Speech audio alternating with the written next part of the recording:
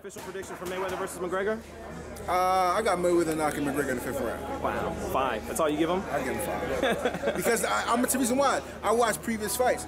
Now with grappling and wrestling involved, you're able to break, rest, take a chance to get a breather in. That's a 3-5 minute round. Championships 5-5. Usually by the 3rd round, McGregor's really tied up. And he's not really a ground guy per se, he's really a stand-up guy. So sometimes when he goes to the ground, he's really gonna give himself a breather. Get back, I'm gonna go to the hands again. So for this fight, going 12 rounds or 10, I don't know the championship fight, but it's probably going to probably be 10 rounds. I don't know the championship fight, what it is. But I don't see McGregor having the stamina, the boxing stamina to go to 10 3-minute rounds. Can you rate McGregor, like when you watch his MMA fights, can you rate his boxing skills? Can you look at that and say, yeah, he's on this level? He is like,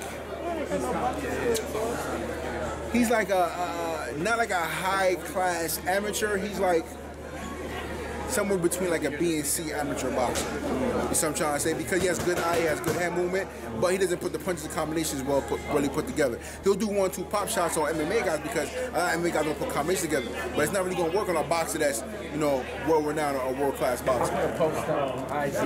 It was a fantasy fight because me and you spoke way back when Spence was fighting Bundy in Brooklyn about you and Brock Lesnar. Because everything is all hot right now with the crossover matches, man. I want to know if that's something you would ever humor, doing a crossover match like that, because it seems to be like the hot topic now in boxing and MMA. Yeah, most definitely. I mean, like I said, the exposure's right, the money's right. I don't see why not. You know what I mean? I'm gonna go in there and hurt what it anyway. I spar MMA guys all the time. And so if I was supposed to spar Brock Lesnar a couple of years ago when I was like 2-0, and it never happened.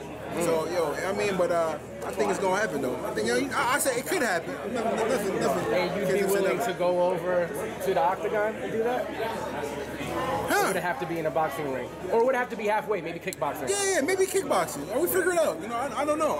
I had an itch for MMA a while ago, but my thing is about the friggin' gloves. I hate the gloves. The dude's friggin' face all deformed, ears all. Yeah, the cauliflower. Yeah, man, I can't do it, man. I got an acting career after this boxing career is over, man. You know what I mean? So it's just hard to say with them gloves, man. Them just really hurt though. For people they hurt. who don't know, you give them a little bit of your credentials. Everybody knows you're a boxer. What else have you trained in? What else are you fluent in? I got a blue belt jiu-jitsu, own 2 martial arts schools, teach MMA, Zumba. I was #1 heavyweight kickboxer America for 3 years, record 21-1 with 10 knockouts. I fought on K1, I fought on Glory.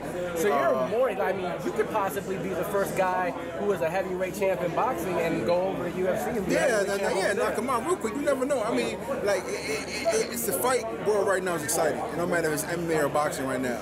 The main thing is just you got to be in it to win it. That's all it is. You got to be in it to win it. So, and that's the main thing we're looking forward. Do you think Floyd has set the new platform for that now? Like now, a lot more crossover fights are going to happen because this is such a major event.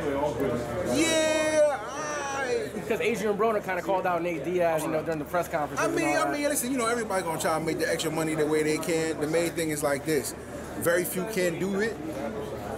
I mean, if UFC gonna bite or the fans gonna bite, the whole point is that the fans gonna bite. You know what I mean? The show times in the UFC, you don't care about making a fight. Can they sell? That's all that matters. Can they sell? So I mean, you don't know. Maybe a Nate Diaz and an Adrian Broner could sell. You never know.